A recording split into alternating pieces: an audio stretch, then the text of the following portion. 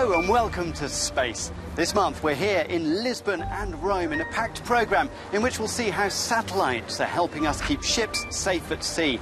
And we have an insight into what it's really like to live in space from Samantha Cristoforetti. But first, let's have a look at some other news from the universe this month. Danish ESA astronaut Andreas Mogensen and Kazakh cosmonaut Aydin Ambatov have spent a packed 10 days in orbit. One of Mogensen's experiments saw him control a robot on Earth from space. Private space firm Blue Origin says it will build and launch its new rockets from Florida. Previous test flights have been from Texas. The secretive firm aims to develop a fleet of reusable launchers. Touchdown. And NASA's New Horizons probe has released this fresh and unique view of hazy layers of atmosphere above Pluto's frozen plains. To our main story now, and we're behind the scenes with the Italian Coast Guard as they show us how they use satellite technology every day.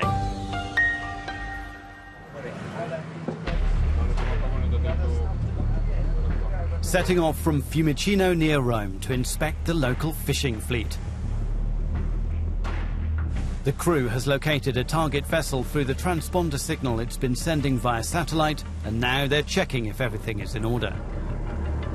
It's just one of the many responsibilities the Coast Guard has. Keeping under control illegal fishing, search and rescue, anti-pollution, anti-piracy and anti-terrorism. Plus, of course, all those missions that other police corps can assign us for national security purposes.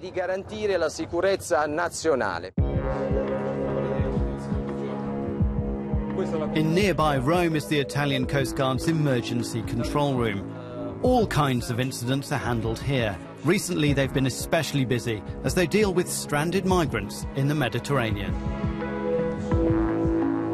When we have a few days of good weather and the sea state is good, there are lots of people taking off. So it can be that on a given day we're dealing with 25 to 26 situations at the same time. Each time a mayday call is made, time is critical. For the Guardia Costiera, saving lives means having precise information about where boats are across a huge stretch of open sea. And that entire process of search and rescue relies heavily on satellite technologies. Here on the map you can see the Sicilian coast and the Libyan coast. Usually migrants use satellite phones to send distress calls as soon as their boat is 10, 20 or 30 miles off the Libyan coast. By using satellite technologies, we can pinpoint the course of merchant ships and fishing ships in the nearby area. And at that point, we need to decide which ship is best positioned to provide assistance. All kinds of satellites are now involved in maritime security. Some, like Europe's Sentinel fleet, carry radar and optical instruments, while others, like Canada's Exact Earth constellation, pick up ships' automatic identification system messages. ESA's Carsten Tobin talks us through what's up there.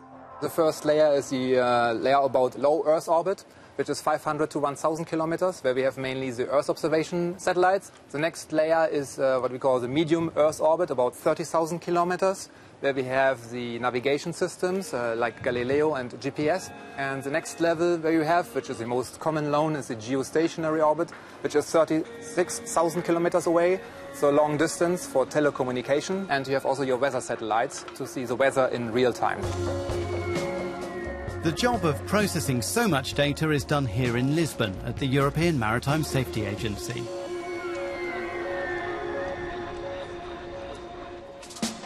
Inside EMSA, the team tracks ships crossing European waters. They pass near real-time information to clients dealing with everything from piracy to border control. And they have a special focus on using satellites to track oil spills at sea. Here we have our oil spill detection system.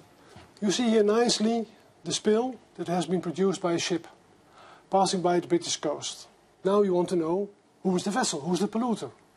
We can cross-check with the data we have in our other system, where we have the information on the ship positions. We can overlay this information, and then you see nicely that the ship here exactly followed the spill itself. So here we have a perfect match. However, there are limitations to how useful the current radar and optical satellites can be in tracking pollution. Nowadays we have almost twice per day an overpass over Europe. So twice per day we can look for illegal discharges in European waters.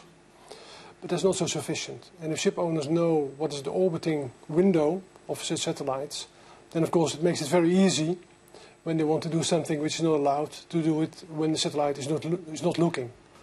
So that is really a problem. This is where ESA comes in. The space agency works with users and the satellite industry to find new technical solutions to improve maritime security. What are the current needs of the users, what are the tools available today, and what are the gaps, the missing points, to fill the blue gap on the Earth map and the oceans with information they need. And then we identify the surface, the missing information, we develop the tools, either the ground processing, the algorithms, or the satellite technology for the next generation, either Earth observation or telecom or radar satellites. Later this year and next, more satellites will be launched, and they'll cover different orbital paths to see even more of what's happening at sea. Meanwhile, the Coast Guard will continue to rely on space for their most important task, search and rescue. Today's satellite technology allows us to save human lives. Basically, because it solves the most difficult problem of all, which is positioning, obtaining the coordinates of your location. Having a satellite technology capable of providing your position so that you can contact authorities which, in turn, can rescue you in case of necessity, is truly what makes the difference between life and death.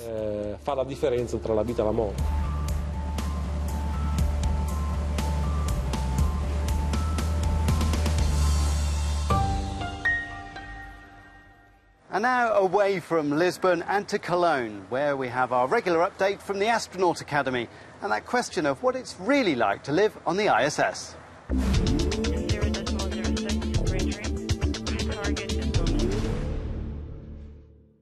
Hello, I'm astronaut Samantha Cristoforetti, and I just got back from a 200-day stay on the International Space Station. Let's talk about space.